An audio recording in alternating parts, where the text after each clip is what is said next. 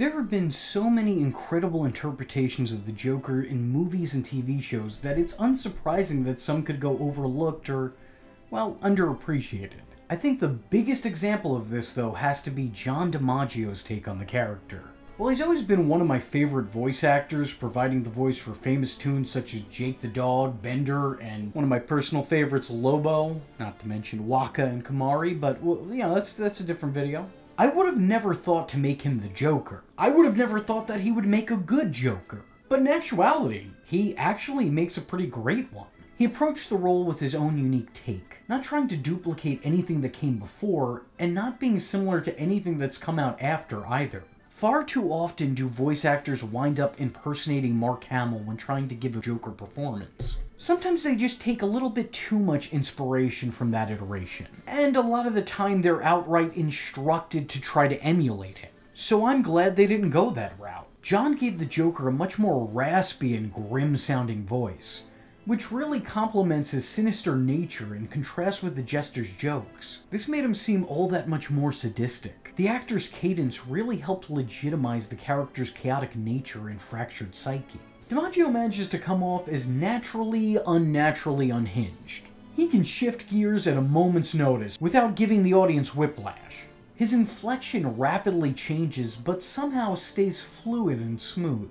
There's such a careless and casual tone he takes when he's acting out in the most awful of ways. He's a completely unpredictable force of nature that disrupts any level of comfort whatsoever. You never know what he'll do or say, or how he'll do or say it. The character's actions carry weight even though he clearly doesn't take himself seriously. DiMaggio hits the perfect middle ground, managing to be both dangerous but comical. He's constantly funny even when what he's doing is seriously not. Even the way the Joker joked was different. His sarcasm is much more dry than most. While his punchlines usually had a body count, he'd keep the comedy light in contrast with his darker actions. But this face-painted criminal clown's words are just as direct and harsh as the crimes that he commits.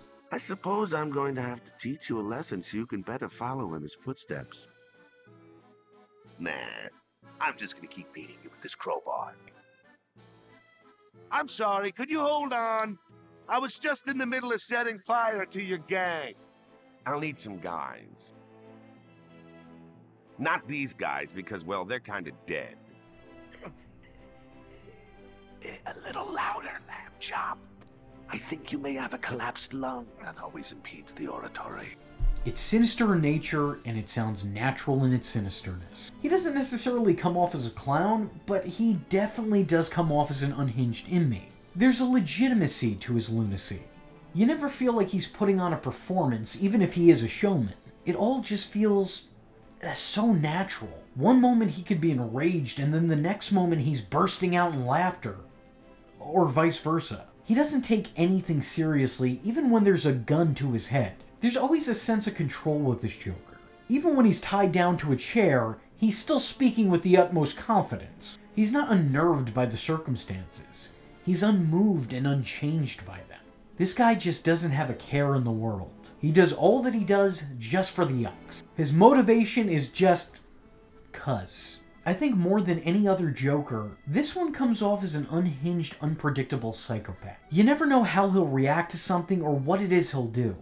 And if I'm being honest, the depiction of the character gives the impression that even he doesn't know what he's going to do next. Almost as if he's with the rest of us in regards to his antics. This was such a brutal but fun version of the character that I truly think makes him come off as an agent of anarchy. It feels like the speech Ledger had in The Dark Knight is personified by this clown's basic actions. This rendition of the Rogue was also special because it was the first time that a Joker actor got to recreate major moments from classic comics. Death in the Family, The Killing Joke, Under the Red Hood. All of that canon was absorbed into this one performance. This meant we got to hear the character from the comics quoted verbatim in some of his most famous and infamous moments. So DiMaggio had some really heavy material to work with, opening the movie up with the brutalization of Jason Todd, making audiences both cringe and chuckle at the same time. Yet he was up for the challenge and did it justice. You know, this reminds me of a joke I told Bats once. See, there were these two guys in a lunatic asylum, and one night they decide they don't like living in an asylum anymore. They decided to escape. So they made it up to the roof, and there, just across this narrow gap, they see rooftops. Now, the first guy, he jumps right across with no problem. But his friend didn't dare make the leap. He says, "Hey, I got this flashlight with me. I'll shine it across the gap between the buildings, and you can walk across the beam and join me." But the second guy just shakes his head. He says, "What do you think I am, crazy? You turned it off when I was halfway across." Even more menacing than his voice was his crazed cackle, a hysterical howl that hits multiple notes. It's the absolute laugh of lunacy, a laugh that John put a lot of work into.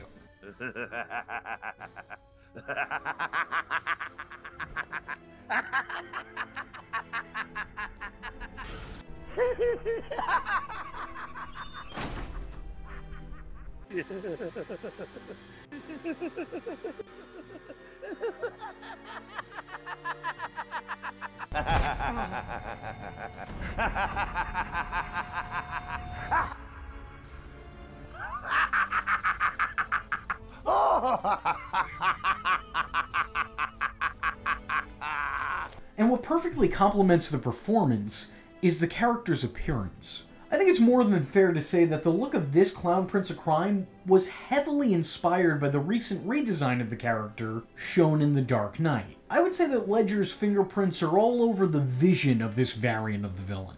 There's definitely more than a passing resemblance there, which sort of seemed to be the MO of all the adaptations of the antagonist out at the time. For a time being, he redefined what the Joker was. Nonetheless, the darker look felt fitting for the darker take on the character. The raccoon eyes, the messy hair, and the jagged edges of his painted-on grin. It makes for a design that is fitting of the devil's favorite comedian. The look is still identifiable as the Joker, but it's still a look that's uniquely its own and given its own identity. Point blank, he's an absolute madman, and he looks it. Some people do seem to take issue with this cartoon clown, reasoning that the Joker shouldn't sound like this, but I really think a lot of that has to come down to John DiMaggio not being a Hamill clone. With all due respect to Mark, I mean, obviously he's the greatest, but I really don't think every iteration of the Joker should sound like his Joker. Sure, you can make an argument that every DiMaggio role sounds alike. The man has a very, very distinct voice. His voice is like a clay. He could twist, turn, and mold it into something else, but you're always going to know that it's made out of clay. Same thing with his voice actor. He can alter his voice, he can do different things with it, he can sound different, but you're always going to know that it's him behind it. There are always going to be lingering elements and microcosms of Bender in Jake the Dog, or Dr. Draken in Marcus Phoenix. But that's not a dig at the actor at all, because it's a voice that you commit to memory. And it just so happens that that voice works well with this character model. And that's why it's such a shame thus far that his time as Clown Prince of Crime is so short-lived. He did go on to voice the character again in a couple of LEGO-related projects, but that take on the character is decidedly much more PG and much less, well, good, if I'm being honest. I'm sorry.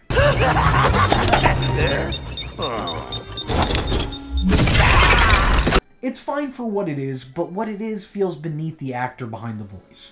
Regardless, I stand by his work in Under the Red Hood and A Death in the Family. I would love to see him return to the role, should there be material matching his caliber of chaos. If you need any more evidence to the quality of this actor's performance, Mark Hamill, the most iconic Joker, actually gave DiMaggio's portrayal his stamp of approval. I'm really surprised his name doesn't come up more often when talking about the greatest Joker ever to be brought to screen, considering he starred as one of the greatest Jokers in one of the greatest Batman movies ever made.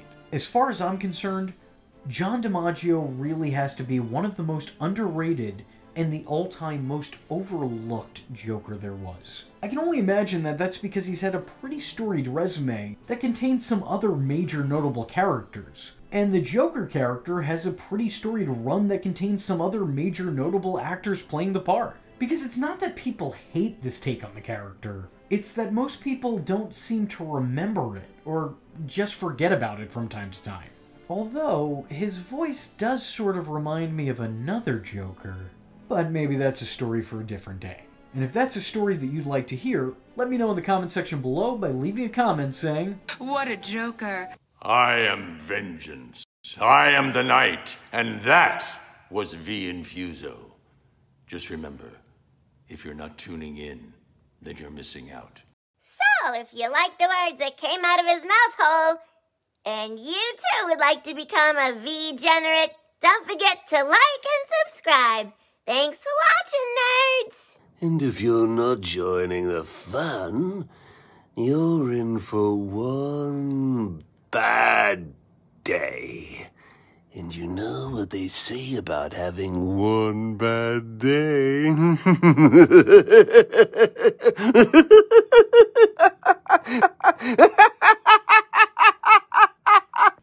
Catch him next time.